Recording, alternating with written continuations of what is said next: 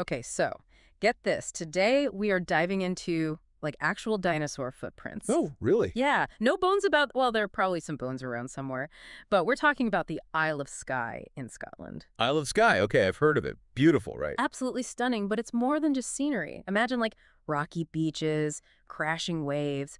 But those beaches, they hold secrets from millions of years ago, traces of dinosaurs frozen in time. That's way cooler than bones in museum. You're walking where they walked. Exactly.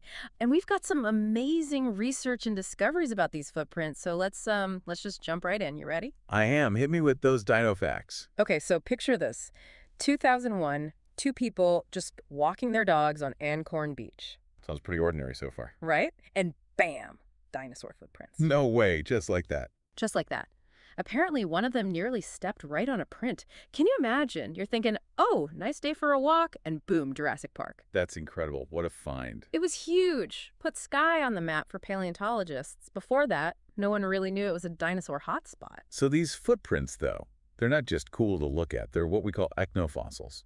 And they give us a totally different perspective than bones. Different how? Well, bones. They tell us about the dinosaur itself, its anatomy, maybe how it died. Footprints. They're a moment in time, a snapshot of that dinosaur's behavior. Oh, I see. So like, was it running, walking, big steps, or small? Exactly. We can learn about their size, speed, maybe even their mood that day.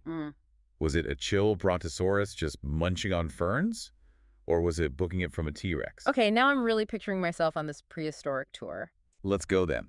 First stop has to be Ancoran, right where it all began. Back to the dog walkers beach. I love it. And what's amazing is it's not some, remote island you need a helicopter to reach. Please tell me it's not closed off for research. No, you can totally go there yourself. Preferably at low tide, of course, unless you want a dinosaurian swim. I think I'll stick to solid ground, thanks. Good choice. But seriously, can you imagine being there, seeing those prints emerge as the tide goes out? Talk about a blast from the past. Millions of years just gone. And then there's Skore Bay. Skore Bay, what's there? This is where things get really big. We're talking sauropods, those long-necked giants. The gentle giants. Yeah. Like a Brachiosaurus or Apatosaurus. Exactly, those massive herbivores just lumbering along, munching on prehistoric ferns, totally unaware that millions of years later, we'd be geeking out over their footprints. And Skore Bay is special because... Because it's home to the largest dinosaur trackway in Scotland. These giants really made their mark, literally. Imagine standing there knowing that beneath your feet lies a path walked by creatures larger than buses. It gives me goosebumps. That's amazing. Okay, you mentioned one more spot. The one for the adventurous types. Oh, yeah. Okay. Ruphan Bratharium, or Brothers Point. It's a bit of a hike, but so worth it. Stunning views, but also dinosaur diversity. Diversity, you mean? We're talking sauropods and the theropods. Wait, so both plant eaters and meat eaters in the same place? Yep. Imagine the scene. Giant longnecks munching away, while maybe a sneaky predator stalks nearby, leaving its own distinct footprints behind. That's incredible. Finding both predator and prey footprints together is like hitting the paleontological jackpot. It's not just about individual dinosaurs anymore. It's about the whole ecosystem, the interactions, the food chain. Exactly. It paints such a vivid picture of what life was like back then. So to our listeners, if you ever get the chance to visit the Isle of Skye, and you really should make sure to add dinosaur footprint hunting to your itinerary. But remember, it's more than just snapping some pics for Instagram. Right. It's about engaging with the science and the history. Totally. Like, check the tide schedules, maybe even hire a local guide. And don't forget the information boards.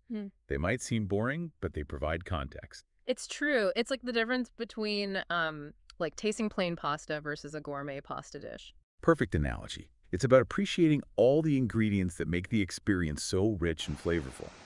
We can learn so much from these footprints, the type of terrain, the climate, even subtle dinosaur behaviors. Like the depth of a footprint can tell us if the ground was muddy or firm.